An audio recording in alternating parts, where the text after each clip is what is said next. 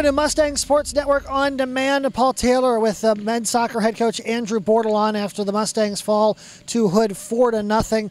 Coach, tough game out there today. Is this a game where you don't even watch the tape, you just move on, or you still trying something to learn from it? I think that's still so fresh in my head. I don't know that I really know how to answer that. I will go back and watch the film. There's always stuff to learn from. It is going to be hard to watch, and it's one of those things that we didn't come to play, and it was really, really poor all around.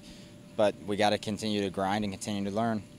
Tringali again, tough game because he was under pressure the whole game, but still had some really nice saves, I thought. Yeah, he did. Then you look at it too. It's a tough game, but it is only one game. Still a lot of time left in this season. Yeah, like I said, we're 1-1 in conference. It's a game that we needed really, really badly. That puts them in a great spot. But we're 2 games down in our conference. We're 1-1, so we don't have time to hang our head. All right, go get them against Albright. We'll see you next time. Thank you. I appreciate it.